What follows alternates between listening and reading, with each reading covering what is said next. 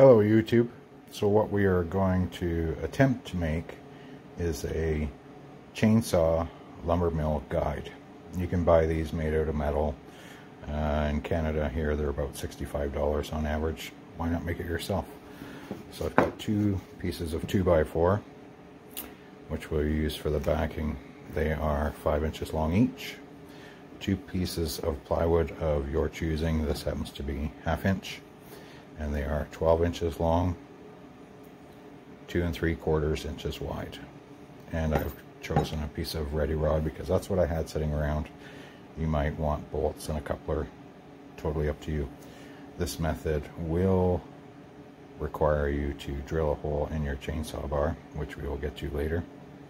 Might make a note too that I've sanded all the pieces, which will be the inner parts of the guide, just to make sure there's no snags hanging up on our 2x4 that will show later as your running guide for the length of your log.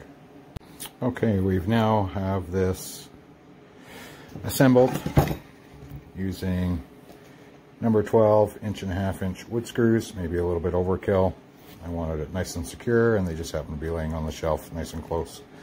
So I put 4 on each side. 2x4s in the center. I left this little window here for the sole purpose of this ready rod we will drill through here later.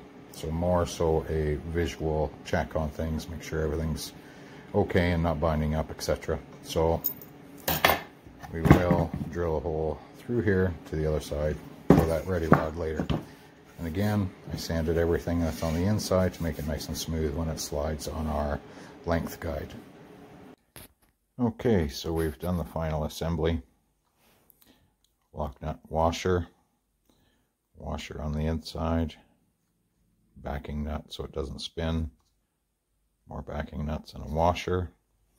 I put a washer and a lock nut, a nylock nut in the center there to keep this section from spinning.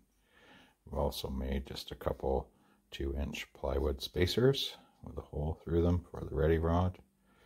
And on this side, I've put one also to keep it nice and rigid so the deflection is minimalized.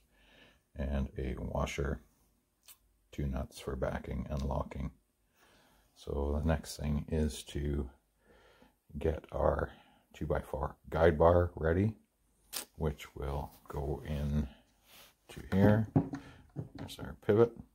And what I'm going to do with the 2x4 guide that's going to go underneath is I'm going to sand the top and the sides just as I did into the interior of the guide, just to make sure it slides nice and smooth.